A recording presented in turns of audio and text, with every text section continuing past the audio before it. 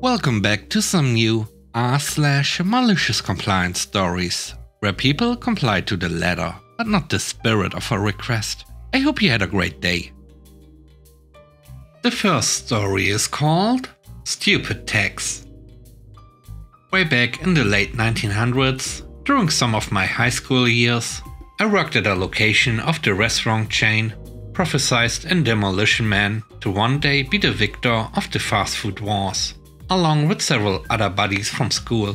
In those days, one could purchase a taco in hard or soft shell form for 79 cents. It was the same then as it is now. Shell, meat, lettuce, cheese. If you wanted the supreme version, which added tomatoes and sour cream, it cost 99 cents. If you wanted to add sour cream to any menu item, it was a 25-cent upcharge.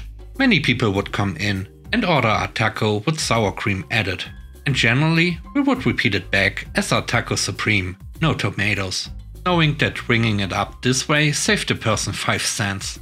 If anyone asked, we'd explain why we rung it up that way, and most folks were cool about it. But sometimes, and sadly more frequently than one would hope for, you'd have the jerks who just couldn't comprehend things like logic. That's not what I ordered. Nowadays, I believe they would be called Karens. Back then, we had other names for them. When we encountered those people, it wasn't worth my barely minimum wage time to try and explain things like economics or basic math to people way above my pay grade. So we'd just say, sorry about that, I'll correct it, and ring it up exactly how they ordered, widely known as the stupid tax. The next story is called Karma Tip. This happened quite a few years ago, when I was a bartender in a corporate-style cookie-cutter restaurant. I mostly worked nights, but had one regular mid-shift on Fridays. We were always super busy at the bar for lunch on Fridays, and usually had quite a few of the more workers coming in to eat, and then head back to work. Nearly every Friday, the same smug, borderline rude lady came in for lunch. Every time she paid with exact change and zero tip. Maybe half the time, she would complain over some minor inconvenience, and more than a few times got a comp meal. The more I had to rate on her, the more upset I got. Around Christmas time, I was out and about in the mall, buying for family and friends. Picked out something nice for my girlfriend at the time. A sheer top which I thought would look amazing on her. Decently priced with it being on sale too. Walking up to the cashier, I was a bit surprised to run into the smug from my job. In street clothes, I felt like she barely registered who I was. Or maybe she really didn't care who was at her register. Maybe both. So I hand her a $20 bill. She examines it for a moment, turned it over twice, held it up to the light even. Then, out comes the counterfeit pen marker. I was thinking to myself, a bit excessive, no? Change should have been around $1 and change. Surprisingly, she hands out $81 plus change. She calls next in line, so I stepped to the side for a moment, in contemplation.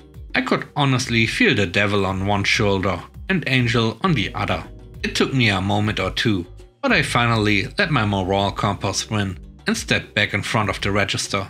I nicely explained that there was a mistake made, but before I could continue, she shut me down and brusquely told me in a semi-professional tone to get lost. So I did. The way I look at it, all those lost tips and the money she just gifted me was just karma. Sucks to be her, I guess. The third story is called Ladder Compliance.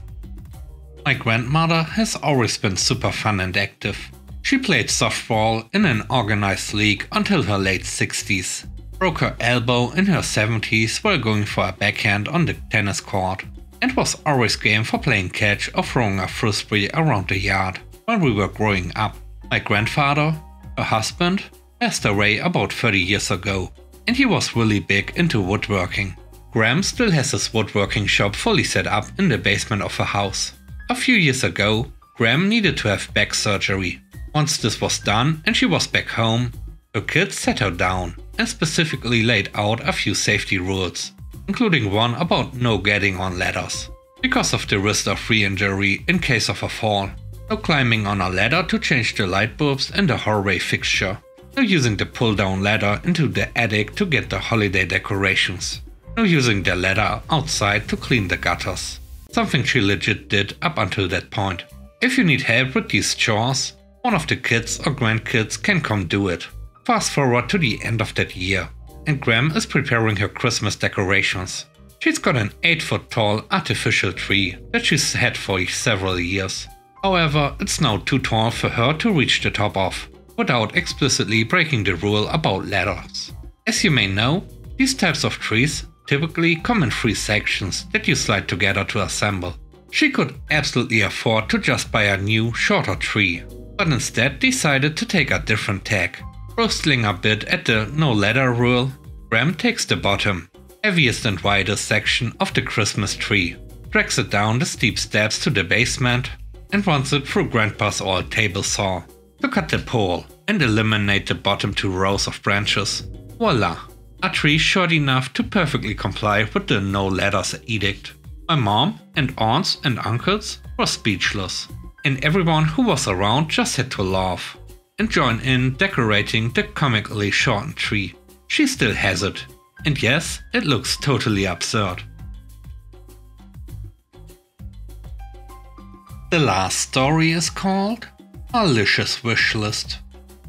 One year, when the holiday season came and my family started exchanging wish lists for Christmas, my mother didn't have many ideas for what to ask for and didn't want to spend much time thinking about it. She eventually gave us all a very short list. I don't remember most of what was on it.